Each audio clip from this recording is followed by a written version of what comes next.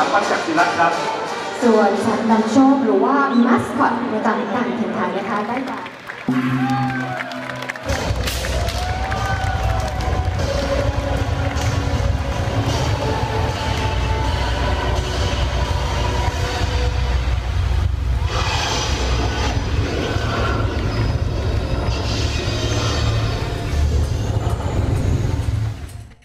In January 2015, the World Pencak Silat Championships will take place in Phuket, Thailand. Pencak Silat is a martial arts developed in the Nusantara area of Southeast Asia that includes countries of Indonesia, Malaysia, Singapore, and Brunei. For the first time, the United States Silat Federation is planning on sending a team to compete in this prestigious tournament.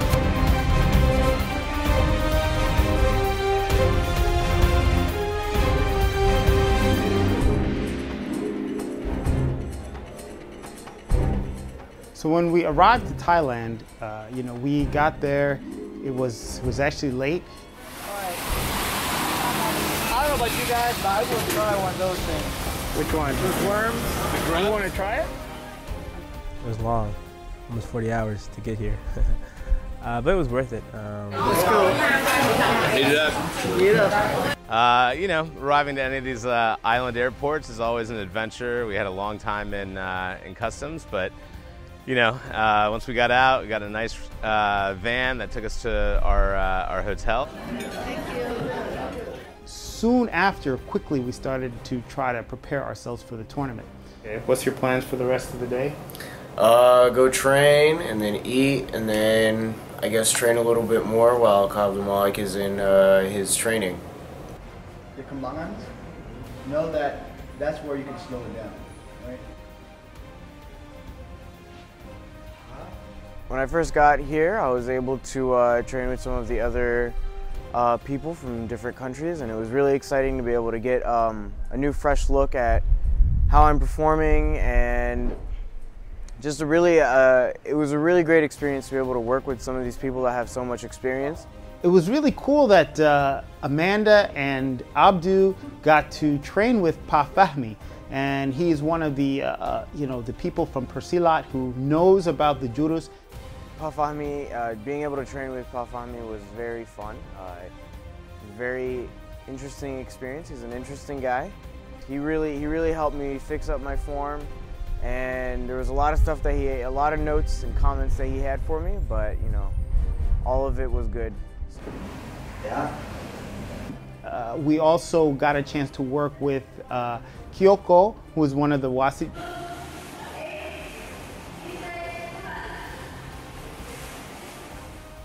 Coming here, being able to train with countries of the origin of Pencak Silat, as well as other countries who have come to these different countries to train specifically in their Silat art. We couldn't have put together a training. We couldn't have gone to one country and been able to glean as much knowledge as we got here in Phuket, Thailand. It was fantastic. Great. Thank you. Terima kasih.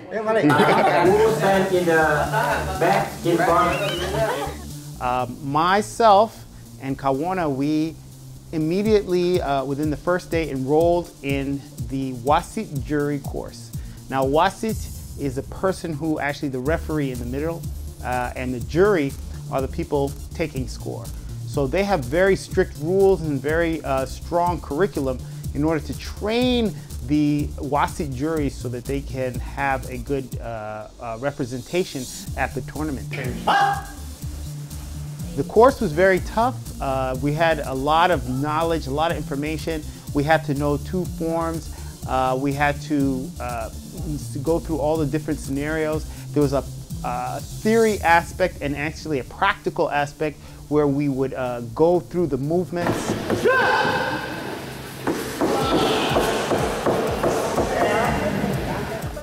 They would make us do Bersedia, which means, are you ready? Mulai, which means start. P, which means stop. P. When this qualification, don't forget finish. And it was very, it was rigorous, but it was good.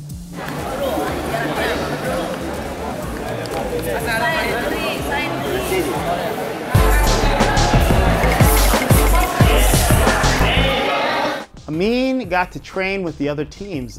He was with the Australia team and got a chance to spar with the guy from Uzbekistan, and many of the other coaches tried to pitch in and help to, get him ready for his fight.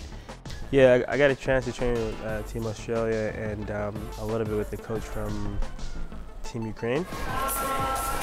It was a pretty good experience. It was a good experience. They gave me some good tips. I really like Team Australia. They're a real solid team. Hopefully, I'll see you at the next tournament.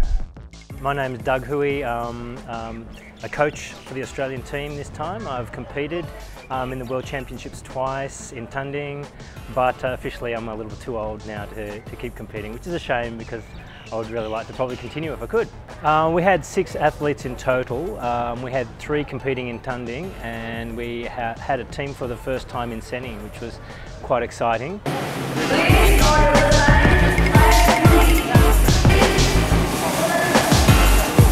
First dry run that I did in front of the judges so that they could practice their scoring. It was a little bit on the spot, and it was not good.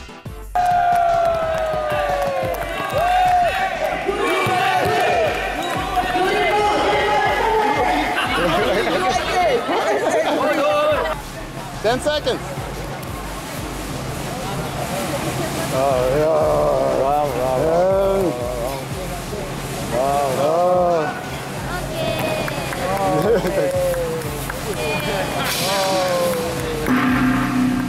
Go.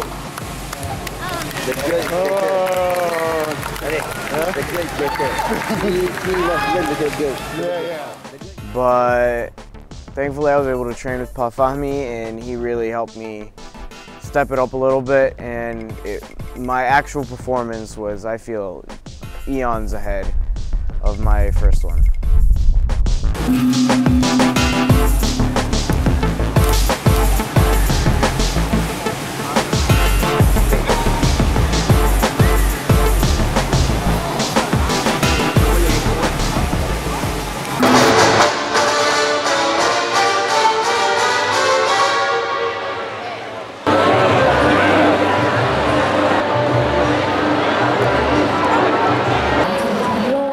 The opening ceremony I was very impressed with the opening ceremony. They had a Silat performance consisting of many different styles. The opening ceremony was really cool. They had all of the countries lined up and all of the athletes there, and then they gave a nice presentation, and they had a really cool video presentation, big screen, and then they had fireworks, and they had a Silat demonstration.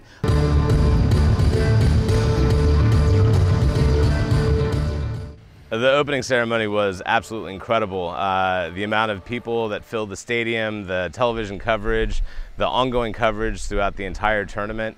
But the fireworks, the speech given by Prabowo at the beginning of the opening ceremonies was very inspirational and very much the core of what Silat's all about. To open the games with such a strong way, I'm sure it gave the athletes that extra push to really perform well, because it makes it feel like this is a big tournament and you have to really push hard.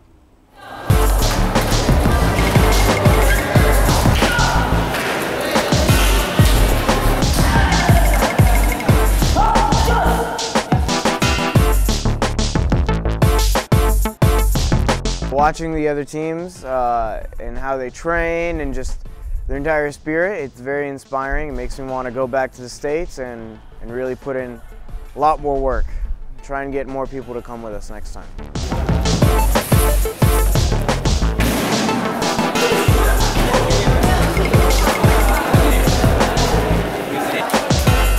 Indonesian team practicing hard, the Malaysian team, Singapore team, Thailand team, all of them really practicing and training hard up until the moment. And this is something that is really good to see, to show that Pencak Silat is a sport that people are taking very serious.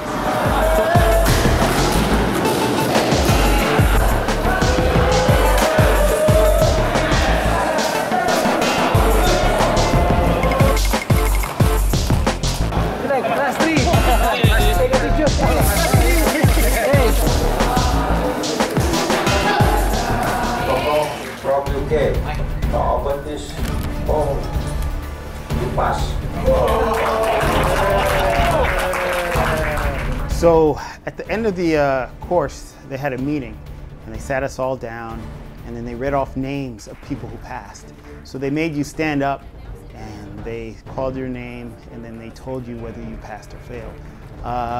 Not everybody passed. Maybe 10 to 20% of the people didn't pass. If you follow this upgrading course, congratulations.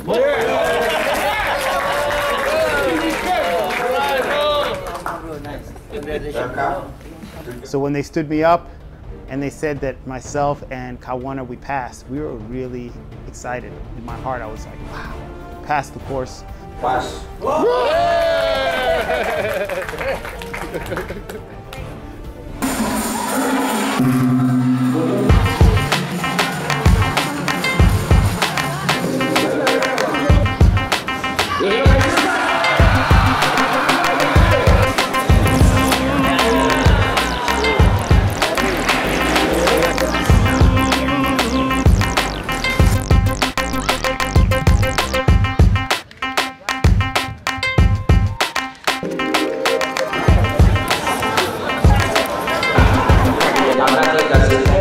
So the Tungal was performed by Amanda and Abdu. They are representing the United States in the Tungal, which is a single-person form that comprises open hand, golak, and toya, which are two different weapons in the Silat martial arts. So the toya is similar to a bow staff, and the golak is like a shorter machete. It's a knife that is probably about 20 inches long.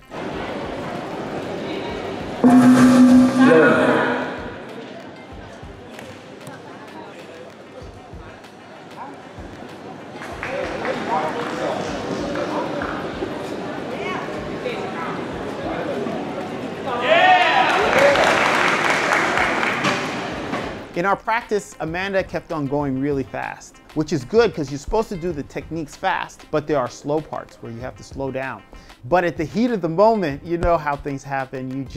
You have so much adrenaline in you and you actually go faster. So she went very fast, which is good, but she just had to slow down a little bit in the slow parts. I think next time if she's able to do that, she will do very well because many times people have a hard time going fast. She has no problem going fast. You know, she has to slow down. So if she can continue her pace of going fast and then slow down in the slow parts, I think she has a really good chance next time.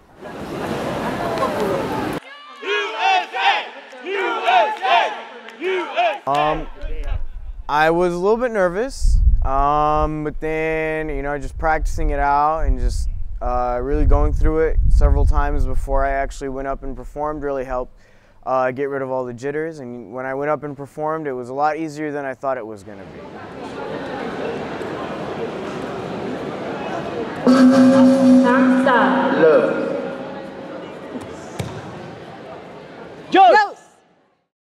Abdu did very well. He went through the form, strong. Obviously, this is his first time. We're going against people who have been training for a long time, competitors who have been doing this Tungal since they were like 5 years old. So he didn't place in the first round, but he did very well. And I think if he keeps tweaking the techniques and how to do them, and the timing is most important. Timing and expression. Know when to do the slow parts, when to do the fast parts. If you time your techniques correctly and you know exactly when you are supposed to go, then you'll be able to time exactly in. He was a little bit over, and if you are under 5 seconds over or too fast, 5 seconds too slow or 5 seconds too fast, they won't count. But just a little bit over, then they will take off points. So unfortunately, he was a little bit over time, so he could not go on to the next round. But I'm very proud of him, and I hope that, you know, for the next time and for upcoming tournaments, he will be able to succeed and do really well. I feel about my actual performance, I think that I did good for what I was working with, for the short amount of time that I was training, and going there and then having to change a lot of the things that I had learned previously in just a few days. I think I did very well. Of course, it's not as good as I would have wanted to do. I just wish I had more time to train, and that I feel like if I had more time to train and practice, I would have. It would have been much better. Oh, you got it! You got it! Woo! Yeah! They did phenomenal. We could not have been more proud of them. You know, this was the first time we were ever competing in this tournament. We were off time on Amanda's, but had she been on time, I think she would have been one of the top contenders and possibly ended up with anywhere from gold to silver. I thought she did so well. Abdu did amazing. He finished right at 5 seconds over time, and you know, again, I'm learning as well when it comes to this part of the tournament. To look at him compared to the others, I thought he did just as well, and if not better than most. So, very proud of both of them. You know, unfortunately, we didn't medal in either one of these, but you know, this is a growing and learning experience, and we're only going to get better from here.